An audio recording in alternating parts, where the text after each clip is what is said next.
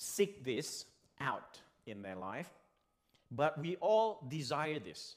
What is that? Well, that is to be wanted and to be loved. Whether you seek it out or not, all of us deep down desire it. We all desire to be wanted and to be loved. So we all seek someone, therefore, to give us just that in this life. If you're married, that's what you look for. If you're dating, that's what you look for. Someone who wants you and loves you. Now, we have been on a journey on this book called Genesis, the first book of our Bible. If you don't read this book, if you don't understand this book, you won't understand the rest of the Bible. It won't make sense to you. So it's so important for us to read this and to study this and to learn about this first book of our Bible. And we've been on this journey for 3 months now. We still have a couple more months to go. It's just about to get exciting, isn't it? It's, the plot twist in this chapter 29, for example. So, Jake, where have we been? Where are we on the book of Genesis? For those of you who just joined us.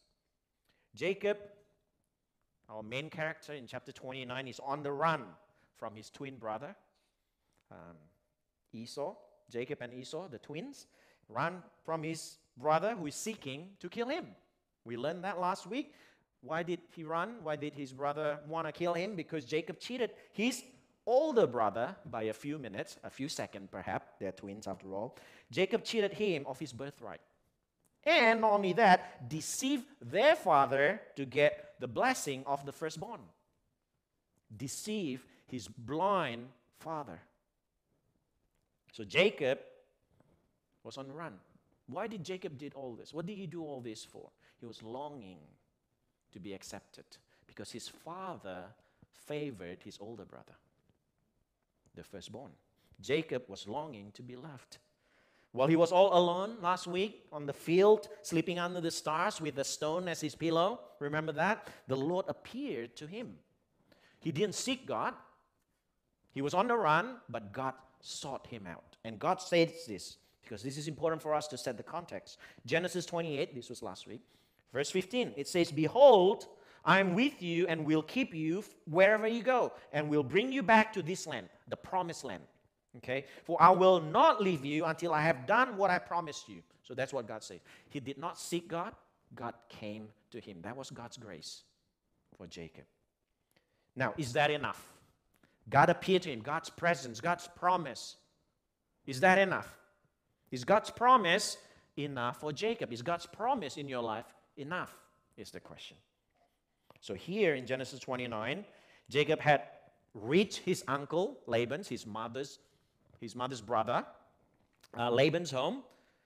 And Jacob saw Laban's beautiful daughter, Rachel, by the well coming, and Jacob wanted her.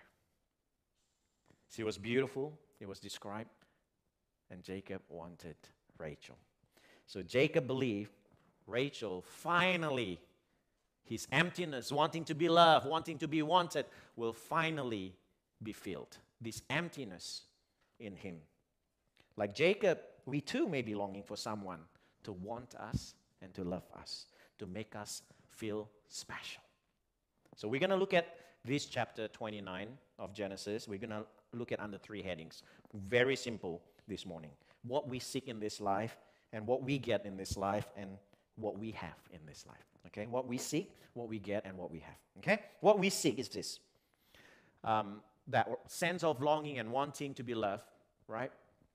So where are we? Jacob has been on, actually it's a month-long journey, even though in our Bible it's actually a verse. He just reached there. So we look at verse 1. "Then Jacob went on his journey and came to the land of the people of the east."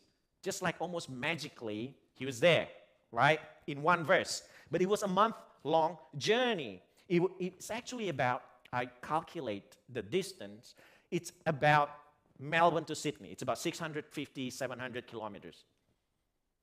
He didn't have a car. He didn't have a donkey. He didn't have a camel. He was on foot. But the verse just says he's there. Okay? So remember, God promised him not only a land, but offspring as numerous as the dust of the earth. That was God's promise to Abraham, to Isaac, and to Jacob. The reality is quite the opposite. to the promise of God. Jacob had nobody, let alone offspring as numerous as the dust of the earth. He was far away from home, away from the promised land. He had lost everything and everyone when he tried so hard to grab everything that he can grab. His brother's blessing, the firstborn blessing. So when Jacob looked up and saw a beautiful girl, he wanted her. Now, the world we live in, this is the world we live in, no difference. The world we live in wants the strong, wants the beautiful, right? If you're big and tall, in fact, they did a survey that the average height of CEOs around the world is taller than average. They didn't even look at skills, just look at appearance. The first king of Israel was chosen. They like him. Why? Because he's taller than the rest. The world loves the strong and the beautiful. That's the world that we live in. Jacob came to seek a wife. He came with a purpose. Now he might have hit a jackpot as he looked up and he saw a beautiful Rachel. At least that's what he thought, that he hit a jackpot. Because there's a plot twist. Haven't we noticed that when the Bible was read for us? Let's look at verse 13 and 14. As soon as Laban heard the news about Jacob, his sister's son, Laban is his uncle, he ran to meet him and embraced him and kissed him and brought him to his house. Jacob told Laban all these things. We're not told what is all these things are that he told, but the response gives us a clue. Because the response, Laban said to him, surely you are my bone and my flesh, and he stayed with him for a month. So whatever he told him, Laban basically said, you are a cut from the same cloth. You are just like me. So we could assume what he told him is like what he had done to his brother and how he deceived his own father. How he was cunning in getting what he wanted. And Laban said, you are just like me, the kind of guy. My kind of guy. That's what Laban is saying. So Laban ran to meet him, right? The Bible says, why is he so eager? This is supposed to be a stranger. They never met. Why is he so eager to meet him? Remember, Laban did the same thing back in Genesis 24, many years ago, when Abraham's servant, Jacob's grandfather, sent his servant to the same place to look for a wife for Isaac, Jacob's father. Remember that? He ran out also to meet the servant. So that's in back Genesis 24. Let's remind us again what it says. Rebekah, in verse 29, Rebekah had a brother whose name was Laban. So this is 5 chapters back, okay? Laban ran out to the man, to the offspring, as soon as he saw the ring. When did he run? As soon as he saw the ring and the bracelets on his sister's arm. He ran and heard the words of Rebekah, his sister. Thus the man spoke to me. He went to the man, and behold, he was standing by the camels at the spring. This man is rich. He got bracelets, he got ring, he got gold, he got camels. Camels are for rich people. He got many of those, and he ran. Perhaps now he ran because he was hoping that Jacob came also with much gold and camels. Remember? Jacob came on foot. He had nothing. He had lost everything. He was a fugitive. He's on the run. He saw Jacob and he knows right away he's dirt poor. He must have been disappointed. That's why we read that Jacob had to explain himself, explain all these things. Because Laban must have said, what happened? Where are the gold? Where are the... You don't travel in those days if you have money with no servants and nothing with you. And then he had to explain all these things. How he had gotten his brother's birthright, now how he cheated and deceived his own father. This is where Laban then said, oh, you're just like me. Surely you're my bone and my flesh. So deceiving is what they're good at. Laban and Jacob. This is their skills. So if they have a CV on the skill section, deceiving people. That's number one. Number one trait. They're really good at it. So Laban then made an offer, knowing that there's this desperate guy, right? There's this desperate kid, my sister's son. He's dirt poor, love my daughter. I can use this guy, and he's strong. He rolled a big stone of the well on his own. He's strong, and he's been staying with him for a month. So he's seen this, right? So he's seen how good Jacob is. So Laban said in verse 15 to Jacob, because you are my kinsman, should you therefore serve me for nothing? Tell me, what shall your wages be? Now, this is a masterful move by a master deceiver. He had been taking advantage of Jacob's labor for a month before he offered this. Jacob's been staying with him for a month, no pay, and now he said he basically did a test drive. Like if you want to buy a car, you did a test drive. But you don't test drive for a month. He did a test drive for a month. I said, I like this, and then make an offer. He said, okay, you shouldn't work for nothing, right? Tell me what your wages be. Because he's seen what Jacob can do. He's an asset. Now, verse 16, it says, now Laban had 2 daughters. The name of the older was Leah, and the name of the younger was Rachel. Leah's eyes were weak, but Rachel was beautiful in form and appearance. Jacob loved Rachel, and he said, I will serve you 7 years for your younger daughter, Rachel's. Now, first of all, no one really knows what weak eyes mean. No one really knows. Either it's like Asian eyes, like, you know what I mean, barely seen. When you laugh, they disappear. Or, back in the days, they don't have glasses. Probably she can't see far. No one really knows. However, the context might help us. Because it doesn't say Leah's eyes were weak, but Rachel's eyes were strong. Or Rachel's eyes were big. Or Rachel's could see well. It didn't say that. The contrast is, but Rachel's was beautiful in form and appearance. Rachel had all these things that Leah does not. So we can gather from the context, what does it mean for Leah to have weak eyes? Okay? There's no ambiguity there, right? So one's have weak eyes, the other, but. It's a but, contrast, beautiful in form and appearance. So Jacob's offered this beautiful Rachel 7 years of his labor, which is ridiculously generous by any standard in those days. It is at least, the scholars say, 2 or 3 times the going rate for a bride price in those days. 2 or 3 times. Because he wanted what he saw. He loved Rachel. So he said, I don't want to give any room for bargaining here. And we can also know how generous this offer by the master deceiver, Laban's response, right? How did Laban respond? He says, it is better that I give her to you than that I should give her to any other man, so stay with me. So it tells you how generous it is, because Laban, even the master deceiver, say, deal. Like he couldn't wait to shake his hand. 7 years, perfect. Where do I sign? That's basically what he said. So Laban knows what he's getting. You can't cheat Laban, right? This is the master deceiver. So he said, this is basically what we can conclude what these 7 years of labor means. Jacob basically said, I will give you everything if only I can have your daughter Rachel. So Jacob served, in verse 20, 7 years for Rachel, and they seemed to him but a few days because of the love he had for her. 7 years felt only like a few days for Jacob. Those of you who are in love, you know what that means. I don't have to explain that. For some of you who've been married for a long time, perhaps this is the opposite, right? 7 minutes feel like 7 years, and that's not supposed to be. That's not supposed to be. Every time I tell sitting down with young couples who are to be married, I said, some people, the world will tell you lies, like, on the day of your wedding, that's the most beautiful day, that's the perfect day, and everything else from then on we're going downhill. That's not biblical. The biblical view of marriage is it's going to get more and more beautiful.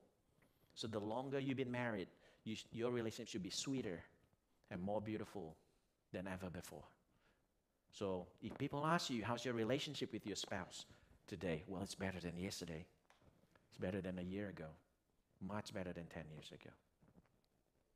So for Jacob, a few years, 7 years feels like only a few days. Now, this is no coincidence. that it says it only felt like a few days. Because back in 27, when he was sent away by his mother said this. Now therefore, in Genesis 27, now therefore, my son, obey my voice, arise, flee to Laban, my brother, in Haran, and stay with him a while, until your brother's fury turns away.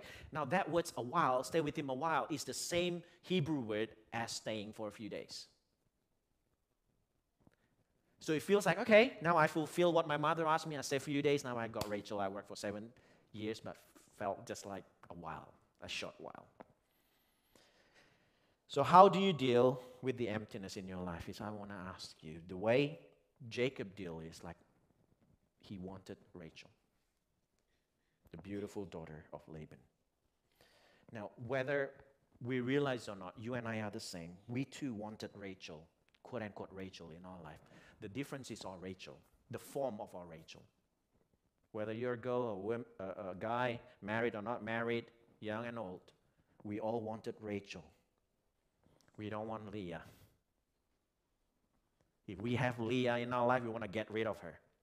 We wanted Rachel. We seek for beautiful Rachel in our life. Perhaps your form of Rachel is approval from your parents. So you made it your mission to prove your worth to them.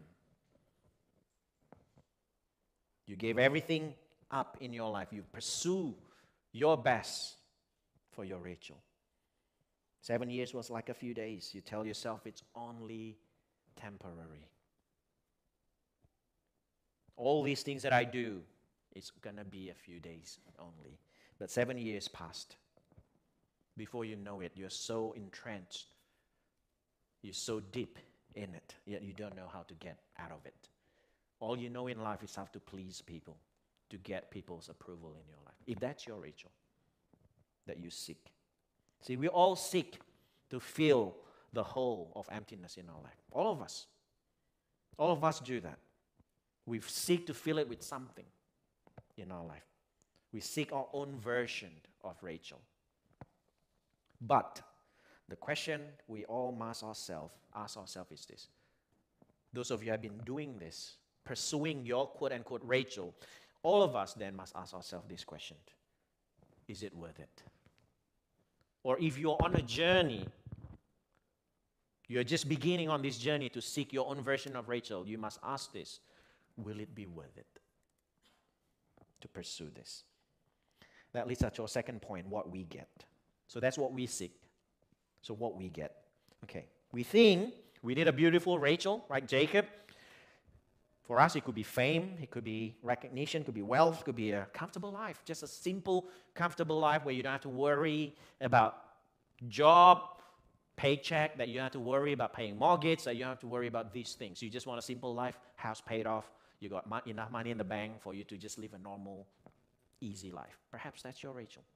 For Jacob, all he wanted was a beautiful Rachel, and he gave it all for Rachel. Was it worth it for him? Was it worth it? Let's read from verse 21. Then Jacob said to Laban, give me my wife after 7 years. Give me my wife that I may go into her, for my time is completed. This is as brash as it could be. Give me my wife, Rachel, that I may sleep with her.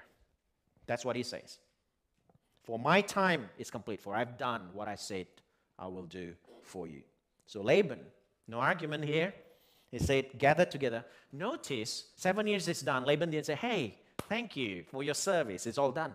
He pretended nothing had happened. He just keep it quiet. Maybe, hopefully, Jacob forget that 37 years. Maybe Jacob thought it's still only 5 years. Maybe he's going to do for another 2 years or something like that. But no, he kept it quiet. Jacob had to approach him. So Laban gathered together all the people of the place and made a feast. But in the evening, he took his daughter, not Rachel, but Leah, and brought her to Jacob. But he went into her. He slept with her. Laban gave his female servant, Zilpah, to his daughter Leah to be her servant. And in the morning, behold, it was Leah! Exclamation mark. Okay? Don't miss that. And Jacob said, it was like that. That's the exclamation mark. And Jacob said to Laban, what is this you have done to me? Did I not serve with you for Rachel? Why then have you deceived me? Laban said, It is not so done in our country to give the younger before the firstborn. In fact, this is a stab for Jacob, because that's exactly what Jacob did towards his brother. And Laban have heard the story, and Laban said, you may done that back home with your brother and to your dad, but we don't do that here. We don't give out, the younger before the older. The elders always come first. He basically said Esau always come first. You, Jacob, you are the second son. You don't deserve to come first. That's what he's saying. He said, we don't do that here in our country to give the younger before the firstborn. So complete the week for this one, Leah. And we will give you the other also in return for another 7 years. Can you imagine? It's like you go in a showroom and say, how much is this Ferrari cost? You say $1 million. Okay, you pay $1 million. You get a Honda for your $1 million. You say, we can't give you that before you learn how to drive, right? Now you know how to drive Honda. We'll give you the $1 million Ferrari, but for another $1 million. So he got Leah for 7 years that Jacob willing to serve 7 years for Rachel. That's clever. Well, from Laban's point of view anyway. He said, work for me another 7 years. So Jacob did so. This is amazing writing, right? There's no argument. It's just clear that he wanted Rachel. He didn't say, that is so unfair. I had enough. I don't want this anymore. I'm out of here. No, he said, I'll do it. So did so and complete her week, and then Laban gave his daughter Rachel to be his wife. Laban gave his female servant Bilhah to his daughter Rachel to be her servant. So Jacob went in also, slept also with Rachel, and he loved Rachel more than Leah, and served Laban for another 7 years. 14 years for Rachel. Not for Leah. He didn't want Leah. He worked 14 years. 7 years was generous offer, 2-3 times the going rate. Now he worked 14 years for Rachel. All the things that you pursue in life that you think will fill the emptiness in your life will always ask more of you than what you're willing to give. Always. You think it's going to be a short while, it's going to be a temporary sacrifice, but no, it will always ask for more. Now, Rachel was the beautiful one. We know that. But Leah, on the other hand, was not beautiful. Nobody wanted her. Nobody wanted her. She needed to be given away secretly. Even given away for free, if it's not in secret, nobody wanted her. Have you tried giving away something in your life? It's usually easy. It's free. A couple of years ago, I moved house, right? There are things that I put on Facebook Marketplace that I put a price. Just say whatever price, ridiculously low, like $5, $10. No one wants it. But as soon as you say it's free, right, you got people competing with you, like competing with each other, pleading with you, right? For my TV, I gave away my TV, and this guy wrote me an essay why he should get it. It's like, my mother-in-law just moved in with us, She's now living in the granny flat, and she needs a TV. It would be great if you, because it's free. But Leah, even when she's free, it's like, man, just marry her. Nobody wanted her. She has to be given away in secret. So what a shock then, and a disappointment it must be for Jacob in the morning to find Leah instead of Rachel. That's why the exclamation mark, right? The very important exclamation, and it was Leah in the morning.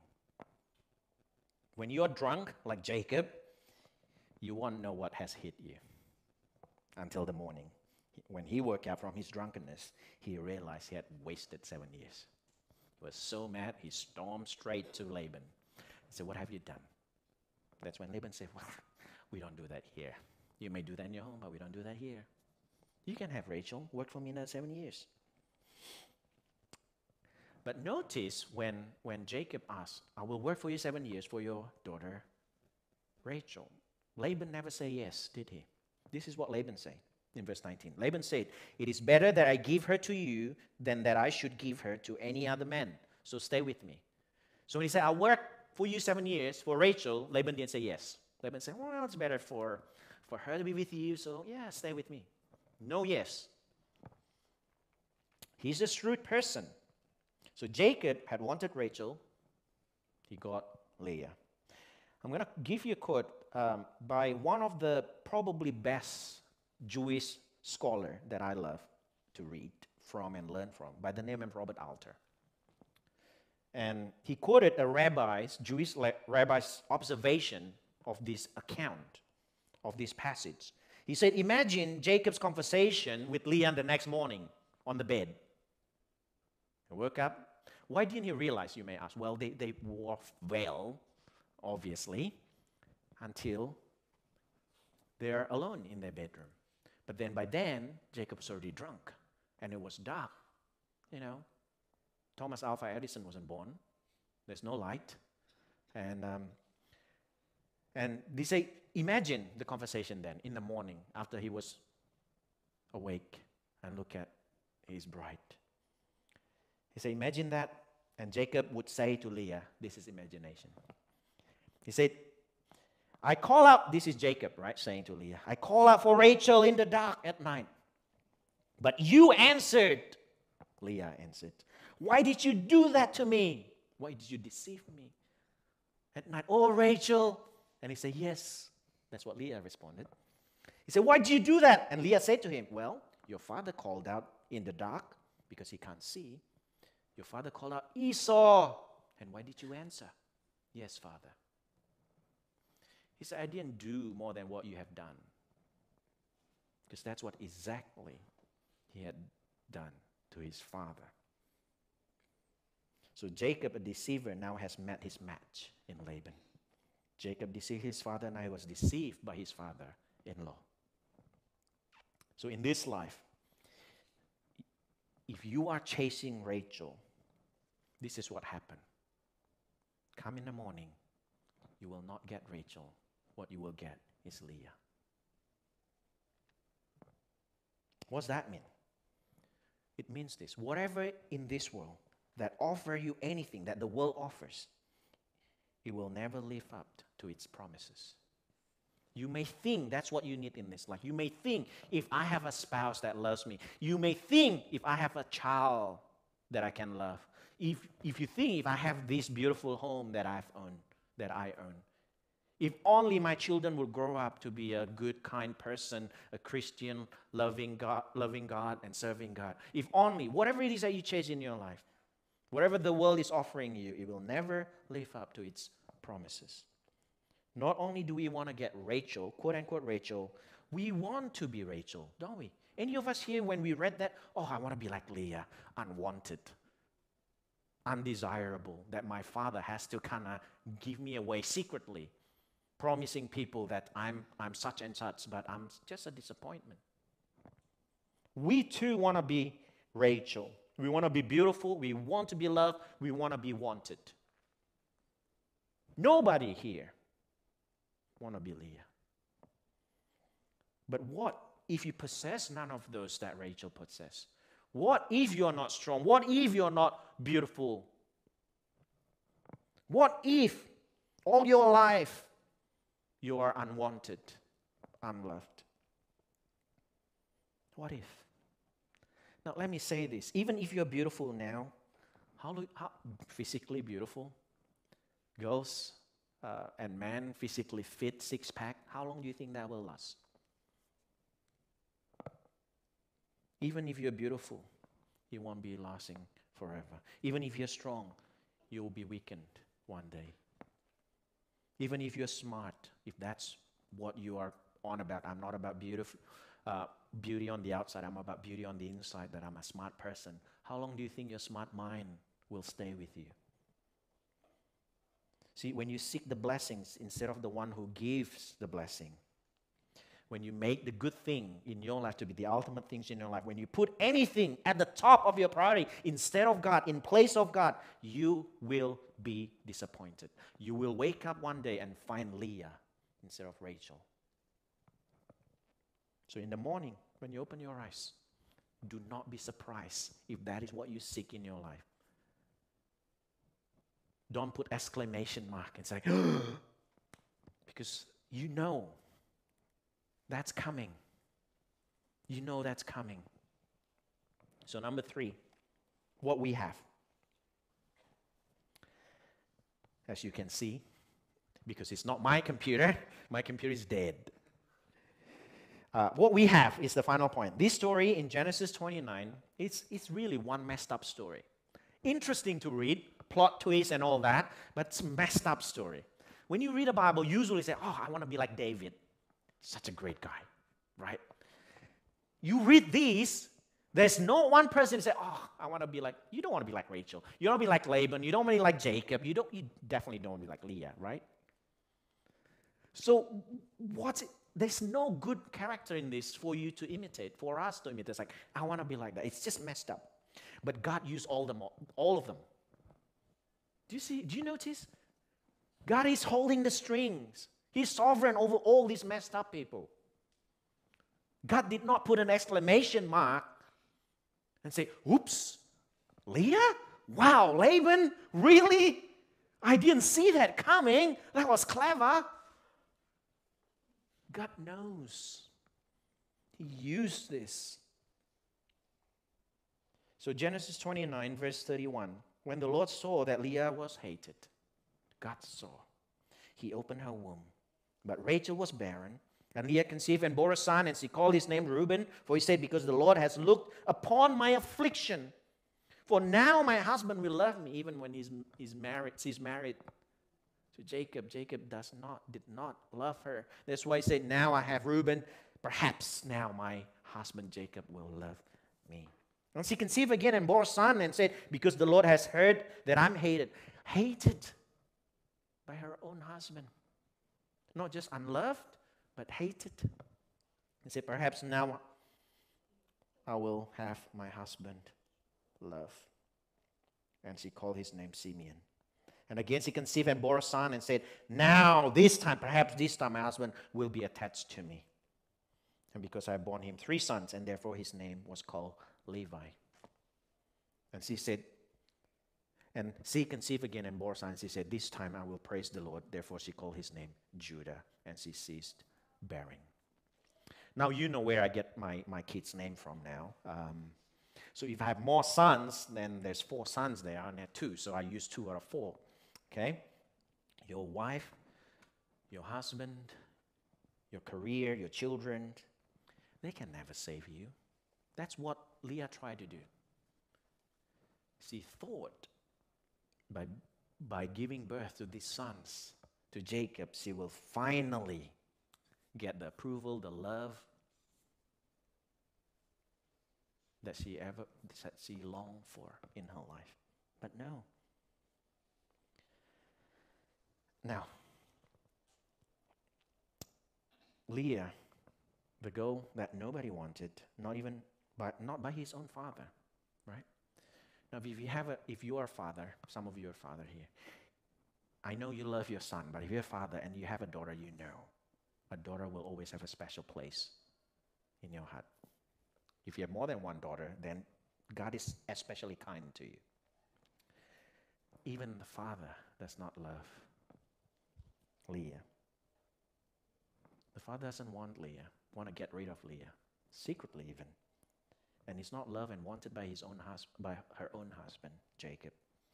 But it says here, but God did not forget Leah. Everyone may not love you and want you and forget about you, but God will always remember you. So don't miss that verse. It says, when the Lord saw that Leah was hated, he opened her womb. God will never forget Leah. Do you see the difference in the progressions of first son, second son? It says, first son, now my husband will love me, Reuben. Second son, Simeon, because the Lord has heard me that I'm hated. He has given me this son also. And the third son, now this time my husband will be attached to me because I have borne him 3 sons. They are the same thing, right? Up to 3 sons. All she wanted is her husband to love her and want her. She hasn't learned after 3 sons. Only after 3 sons she learned. And the 4th son, Judah, this time I will praise the Lord. Then she ceased bearing. She desires her husband's approval and love. She longs to be wanted, but she remains empty until Judah. Until Judah, Leah puts her hope not in her husband anymore. So I don't care. Now I will praise the Lord. That's our key there. If you try to fill this longing, this desire in your heart with anything else but God, you will always find Leah. You will always be disappointed in the morning. So God chose Leah, the unwanted, the unloved, not Rachel. The priests will come from the line of Leah's third son, Levi. All the priests must be a Levite. The king, David, also comes from the sons, the line of the sons of Leah, Judah. That's King David. And the King of Kings, the Savior, King Jesus, will also come from the line of Judah, the fourth son of Leah, the unloved, the unwanted, our Lord Jesus Christ. God remembered. God chose Leah, not Rachel. But we seek Rachel. We seek to be Rachel. We want to be like Rachel. We want to get Rachel. But again and again in the Bible, God always chose Leah. Leah comes in different form, in different names in the Bible. But he always chose Leah over Rachel. Now, you and I, we are all Leah. You and I, we are all Leah, wanting to be like Rachel. Until we find the Lord God. In fact, it's not that you and I have found him, really. It's actually him who found us. Just like in verse 31 there, it says, when the Lord saw that Leah was hated, it was God who found Leah. Leah didn't look for God. God sought out Leah. So when the Lord, Leah was unwanted, he loved her. And this is what the gospel is all about, isn't it? Love for the unwanted and the unloved. The gospel reaches so deep down to save the weak. The gospel reaches down, how? By sending Jesus from heaven for you and I, Rachel's wannabes. Even though we are all Leahs, he sent his son Jesus, the King of Kings, from the line of Judah. He was rejected, oh Lord, he was unwanted, even by his own disciples. People that stay with him, eat with him every day, know him intimately, personally, for 3 years every day. He was sold for 30 pieces of silver. He was denied, the disciples denied of ever knowing him when he needed them the most. They swore that they did not know Jesus. They crucified him. His own people crucified him. And this is how the prophet Isaiah described Jesus' appearance, that resembled Leah more than Rachel's. Isaiah 53. For he grew up before him like a young plant and like a root out of a dry ground. He had no form or majesty that we should look at him, and no beauty that we should desire him. He's not like Rachel. He's like Leah. He was despised and rejected by men, just like Leah. A man of sorrow and acquainted with grief, just like Leah. And as one from whom men hide their faces, he was despised and he was esteemed him not. Jesus came to the world rejected and unwanted. And yet, what we seek in this world is we want to be like Rachel. We want to seek Rachel. Our Lord King of Kings came down to be like Leah, not Rachel. So when you feel unwanted, when you feel this emptiness, when you seek this love from this world, remember that our Lord came to the world rejected and unwanted. When you're going through what you're going through, he knows what you're going through. Not only he sees what you're going through, he's been there. He experienced what you experience. Because of the gospel, because of Jesus, because of the cross where he was crushed. Because he was rejected even by his own Father on the cross. Oh Lord Jesus Christ cried out, Daddy, help me out here. He was silent from heaven. He was rejected by his own Father. So that you and I, you may feel like Leah, but to God, because of what Christ has done on the cross, he was crushed and rejected by his own Father. Because of that, you may feel like Leah, but to him, our Father in heaven, you will always be like Rachel. What a hope. What a love. What a Savior. Let us pray.